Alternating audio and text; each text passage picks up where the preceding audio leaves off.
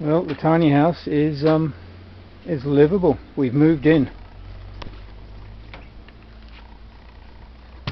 but there's a few lessons I'd like to share based on my experience, vast as though it is, of tiny house living.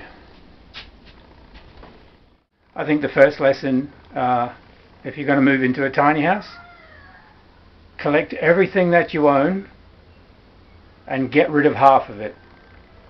We have far too much stuff and far too little space to put it. After you've sold the first half,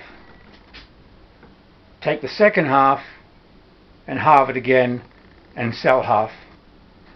Seriously, where are we putting all this stuff? The second lesson is if you have a lot of freestanding furniture, it's probably a bad idea. Get rid of that first. You really do need to be doing built-ins. There's a lot of dead space here. Up above the doors, in the higher reaching areas, especially up here at the front, there's a lot of wasted space. The plan is to put shelving across the top here. This is also going to act as a bracing for the wall. Probably should have been pre-done, a lot of it. There'll be shelving here. A freestanding bed is also a pretty bad idea because this is completely wasted space, and you don't want wasted space in a tiny house. So this should be a prefab double-deck bed. So the upper space becomes a loft style bedroom, and then a regular bed down there, and storage would be underneath. So there is plenty of work still left to do. The whole kitchen area has to be built. We've got 2 tree stumps removed, but we've got a third to get out, and that's probably the third lesson.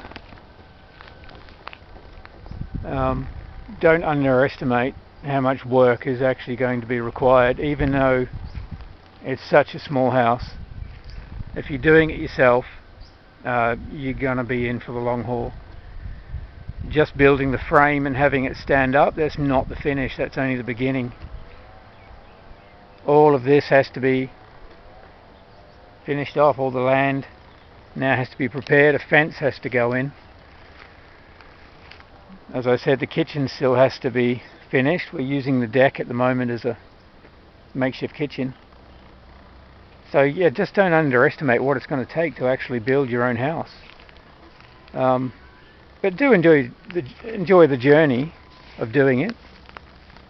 It's definitely worth it. The experience is definitely worth, you know, banging your thumb with a hammer, and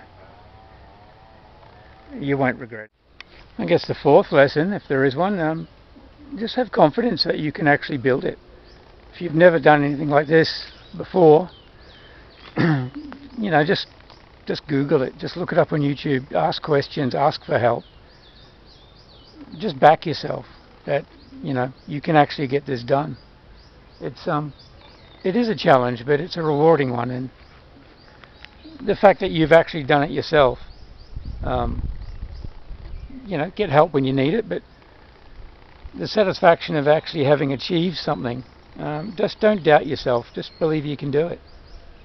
And you can own your own house, like literally own it. We have no debt. I think that's the whole point of a tiny house, is to get you started, is to get you onto a property, get you under shelter, and not go into a huge amount of debt in the process. So just have the confidence, just back yourself, have the confidence that you can do it. So that's it. I'll see you in the next one. Cheers.